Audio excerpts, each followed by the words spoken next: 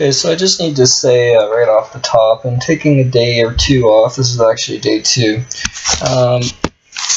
of the ECA stack, and I'm actually dosing quite a bit of coffee each day for the last couple weeks. I am actually madly suffering caffeine withdrawal, although no headaches, jitters, nothing like that.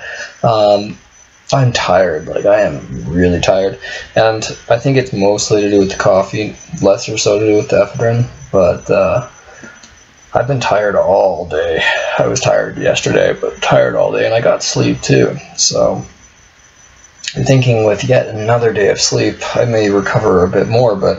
I plan on working out tomorrow because I'm every second day, so I will be going back onto the stack, so I probably won't even realize if I recover, but I'll have an idea up to 3, so just something to take into account, that if you do plan on dosing large amounts of caffeine and you're not a regular coffee drinker such as myself, you can be affected by it a lot more,